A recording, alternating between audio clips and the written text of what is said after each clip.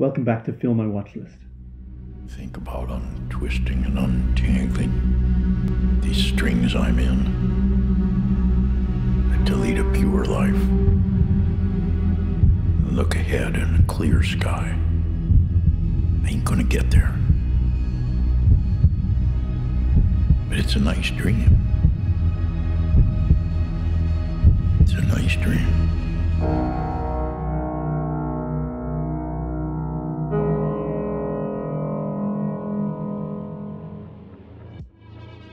Good Time is directed by Josh Safdie and Benny Safdie, following up on Heaven Knows What. That's not a pun. Co-director Benny has a supporting role in the film alongside Robert Pattinson. The intense thriller is initiated by a bank heist gone wrong when Pattinson's Connie coerces his mentally handicapped brother Nick, played by the co-director Benny, to assist him in the crime.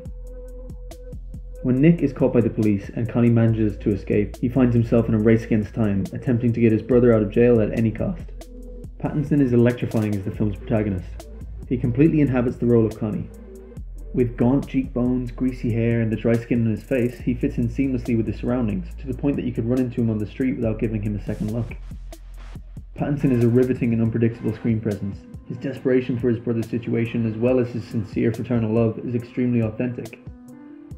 This has come hard fought for the former Twilight heartthrob. Good Time is just the latest in a series of exciting career choices, including The Rover, Life, and Maps to the Stars.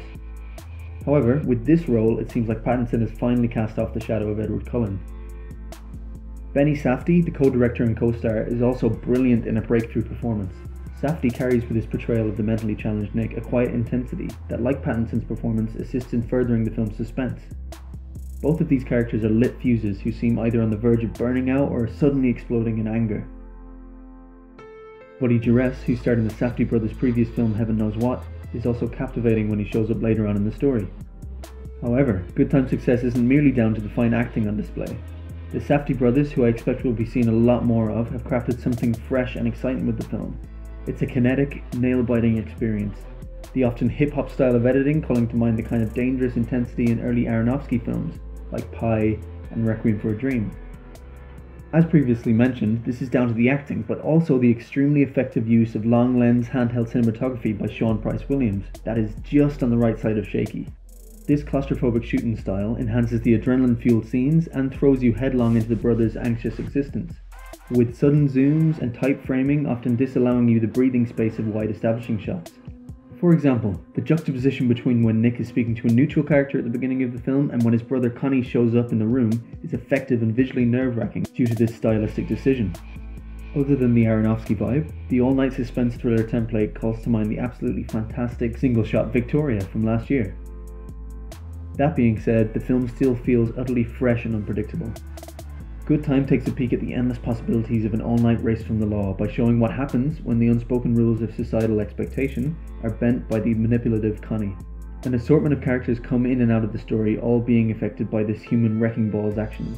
Good Time is a prime example of why we frequently love to watch films with such unreliable and unlawful protagonists. These kind of characters are erratic and riveting, and by choosing to make Connie a lower-class scam artist going from job to job instead of a successful career criminal, his flaws and desperation are utterly relatable. The script, written by co-director Josh Safdie and frequent collaborator Ronald Bronstein, pits Connie against the overwhelming system of law and order. Without making excuses for Connie's destructive behaviour and irresponsible life choices, the narrative still manages to construct a scathing indictment of a broken system in which police are overwhelmed and thus far too quick to lump suspected criminals in the same boat as those who are actually guilty. By having Nick be mentally challenged, the writers comment on a lack of respect and empathy for humans at the lower end of society. The film is populated primarily with low-income families and people trying desperately to make ends meet, which makes the stakes and the overall structure of their setting all the more intimidating and unforgiving. It's a world in which empathy is hard to come by, where people are judged on the surface level attributes which this film attempts to lend depth to. In the same vein, the Safdie brothers and co-writer Bronstein are showing the detrimental effect that a dog-eat-dog, money-obsessed culture can have on the so-called undesirable and poor members of society. This hits home visually with the frequent use of bird's-eye view aerial shots, which makes the characters and their problems seem so minuscule and ant-like in their harsh and overwhelming environment. The film's supporting cast are extremely effective, through recognisable faces like Oscar nominee Jennifer Jason Leigh, who we just saw in Tarantino's Hateful Eight, and Oscar winner Barkhad Abdi from Captain Phillips, to the unfamiliar actors who lend an air of gritty realism to the developments of the story. An aspect of the film which complements the tension perfectly is the suspenseful, pulse-pounding, synth-driven electrical score by Daniel Lopatin, who won the Best Composer award at this year's Cannes Film Festival for his work on the film. The score, like the components already summarised, makes the viewing experience a nervy and hard-hitting ride. Good Time is just that.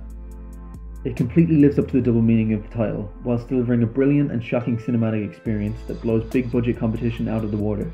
I'm going to give Good Time 4 stars out of 5. Have you seen the film? Let me know what you made of it in the comments below. As always, thanks so much for watching. Next up, I'll be reviewing Michael Haneke's polarising and ironically titled Happy End.